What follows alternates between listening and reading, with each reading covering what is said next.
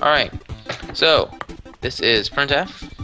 And apparently he now has a better mic. Yes, I have a better mic, and I have a better computer, and forgot about that. Damn it! No! I need to save. I need to save. I hit the wrong button.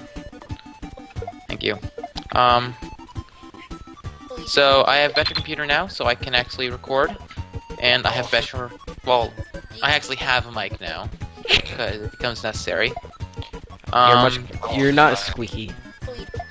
Yes, I can. Your inner mouse has disappeared. So I'm not sure if I'm actually understandable now. I mean, I know this even without the mic, I'm probably not that comprehensible, but I'm sure the mic wasn't helping. I'm surprised I was able to understand you sometimes. What? Oh, you disappeared! What do you mean? What? I still see you. You're gone on my screen. Wait, I just had to restart. Never mind. Damn it. On weekend. Oh. Oh, come on. Come on, make the simple jump. Thank you. Why am I doing so badly all of a sudden? I'm gonna blame the new keyboard. Nah, because the keyboard probably doesn't have an impact on this. I'll make StarCraft pain. Which actually might make you have a chance when we record it later today. Okay, so cloud jumping. Not really a good sport. Alright. Got this If time. you think about it, bouncing off clouds wouldn't really work because you would just fall right through them. You wouldn't bounce off of them. Yeah, you really wouldn't. And they would still just be there even if you did bounce off of them. Yeah, you would just get wet. Yeah. Oh, so close. Did you get bounced down as well? Yeah, I was so close. How did I die there? How? Did you see that? Not really. Apparently I landed on the cloud and died through the cloud. That sucks. Wait, yeah, how does that happen? I don't know. It just kinda did.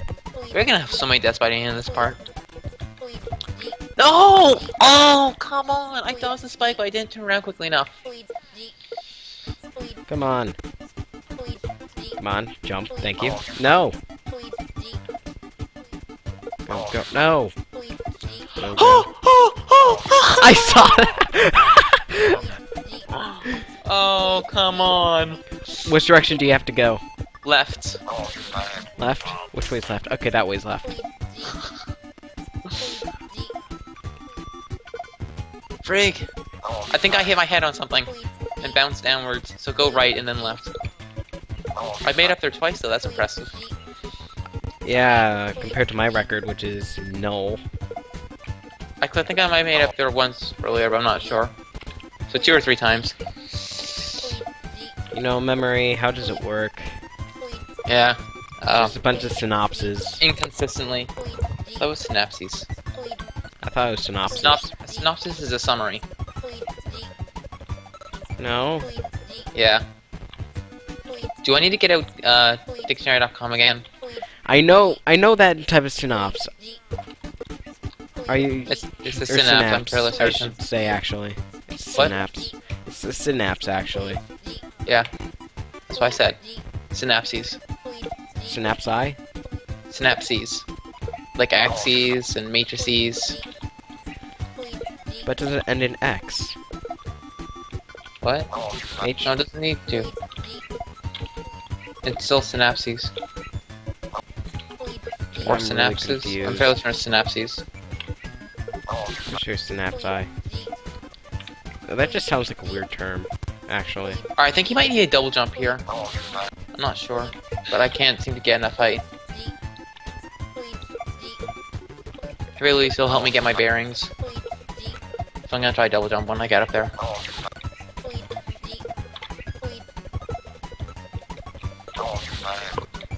I can't get past that stupid spikeroo. Yeah, I'm slightly getting better at it. Frig. Switches screens too because I can't figure out what's happening. I feel like I'm hitting my head on something, but I don't know what. Air. I'm gonna try going up right. Like, if I could just get an extended view up there. But the problem is I always die on this screen, right? So I can't just sit there and look at stuff. And also the Clouds of Despair, I don't know what it looks like immediate from the beginning. So, let's talk about something. As I was about to say, what do you think is the meaning of life? 42. Any more questions? What about inflation, though? Doesn't inflation bring it up to like 57 or something? Oh yeah, no, it'd be 52 if you counted inflation. It was 52 for inflation? Yeah. Alright. Why is it always inflation, never deflation? What about taxes? Oh, if you include taxes, then it brings it down to 43. Down to 43. What? Yeah, because you're taxing on that. Oh, you mean revenue from the taxes? Or...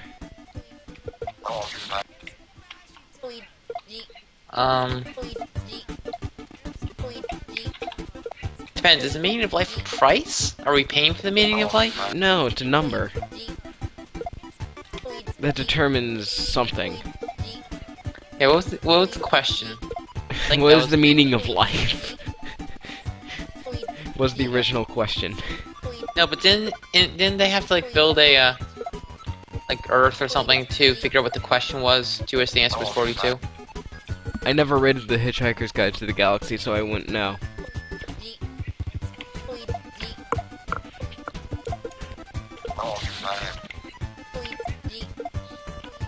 Alright, what is the meaning of pasta? Pasta? It's pasta. Oh, not this again. Fine, what is the meaning of broccoli? Broccoli. Broccoli is codename tree. It's codename tree. Yes. What does that even mean? It looks like a tree. But it doesn't taste like a tree. You would think that. No, I'm fairly certain it doesn't taste like a tree. Have you ever tasted a tree? I'm sure I have when I was little. I mean, children eat some stupid stuff. Name one thing that they do eat that's stupid. My sister once ate a planter full of dirt. What? You know that saying, you eat a pound of dirt in your life? She literally ate a pound of dirt. A pound of dirt? Yeah. You know that saying? No. Really? Eat a pound of dirt in your life? No, I've never heard that saying before. Oh. I swear it's a thing. Maybe it's just in Canada. I don't know. Oh, them Canadians. Damn it. I can't make any progress up here because I don't even know what's killing me. So unfortunate. Well, I can't get past that stupid second spike.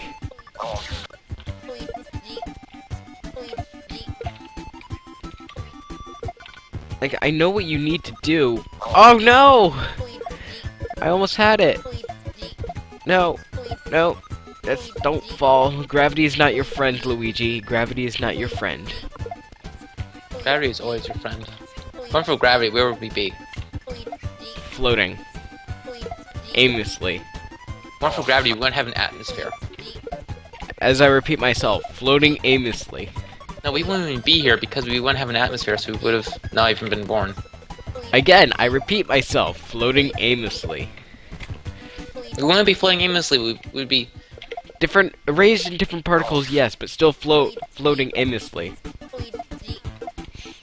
How do you know we wouldn't become part of a star or a planet or something? It still includes particles, and you said what if there wasn't gravity, and gravity's kind of necessary for stars to form. So no gravity at all in the entire universe? Oh. I was just talking about Earth. No gravity at all in the entire universe. That would be an issue. Nonsense. Be a major issue. Without gravity, we already probably would have hit the what's it called? It's like the Okay, I think I know what's going on here. I think I know what's going on. I don't know how to get past it, but I think I know what's going on. Alright. Invisible coin blocks? No. I definitely got a chance to see something, though. Yeah, what is it? It's like the great...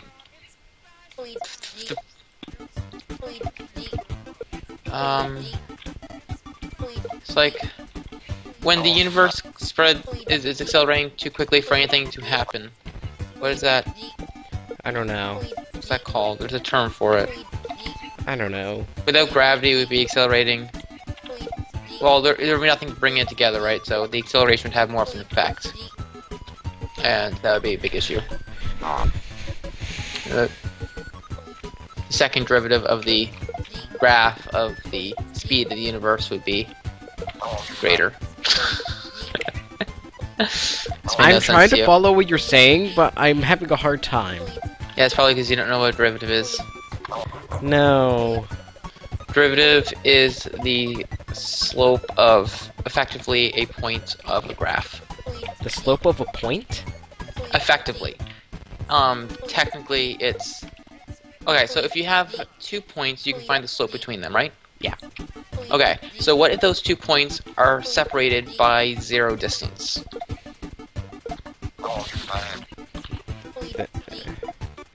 That's not technically possible, but you can take the limit as it approaches 0 distance. And that gives you effectively 0 distance, or effectively at 1 point. Is also commonly said as the slope of the line tangent to the curve at that point. What? Have you gotten to tangent lines yet? No. Well, I know it. You'll get to them this year. Not tangent as in the trigonometric function. Tangent lines. A tangent line is a line that crosses the curve of a graph at exactly 1 point without crossing through the line. Oh, that thing. Yeah. So the slope of that line is the derivative at that point. You can graph the a derivative technically is a function, so you can graph it, and the tangent lines of that function will create that function for all the. I have a question. Points. Yeah. What's the point of graphing? Graphing is useful for getting a representation of damn it, of I mean, data. in math rather than science. Yeah. It gives you useful. It actually makes it useful for like real-world applications. Like there was a question that everyone in pre-calculus was failing, and I don't know how none of them could figure out the answer to this question. But it was, if you have 100 apple trees, and each apple tree gives you 120 apples, and for every 10 more trees that you plant, each tree will provide you with 4 fewer apples, then how many more trees should you plant to get the maximum harvest? And the answer to that is you make it an equation, 100 plus x times 120 minus 0.4x is the amount of apples that you're getting, where x is the amount of trees that you're planting. And then you find the maximum of the graph of that, which is where the value is maximum, and that's vertex. Yeah, and that's the maximum amount of trees that you're getting. So it's useful for making it for real-world applications. I mean, you could do it algebraically, of course, and that's how I would have done it. But graph can be useful for it. It makes it a lot easier to look at the data. Like, a graph is effectively just, you know, the value at every single possible point, and there are an infinite amount of points. But for things like in calculus, for like integrals, damn it, why do I keep doing that? I know I need to stop doing that, but I keep doing it. For integrals, an integral is the area beneath the curve of the graph, which sounds completely meaningless, but actually has really useful purposes, because it's basically the sum of the function, right? Take one that you probably know, the formula for a falling object. Yeah, 16h. Negative 16h squared. Negative 16h squared. Okay, I You remember don't there's... fall upwards. What? You don't fall upwards. They don't need Get- to know that. That equation is found by taking the integral of the acceleration due to gravity. Because as you're accelerating, you're gaining velocity. Or, sorry, not acceleration, of the velocity due to acceleration from gravity. Oh my gosh. Make the stupid jumps. Yeah, Algebra 2 is so boring. It's just a review of Algebra 1, and for some reason Oh, people... trust me. If you don't like review, you're gonna hate pre-calc. The first half of the year is review of Algebra 2. It's incredibly painful. But the problem is that everyone else in your class, I bet, needs this review, because there's been a year between Algebra 1 and Algebra 2. Yeah. So they probably need the review. And that's the problem. Come on. Come on, With Luigi. pre-calc, I don't know what their excuse is, because there's no year between Algebra 2 and pre-calc. But they still spend half a year reviewing pre-calc, Algebra 2 in pre-calc. How much longer am I going to do this review? What are you guys currently on? Completing this square. What chapter? 4. Probably not too much longer.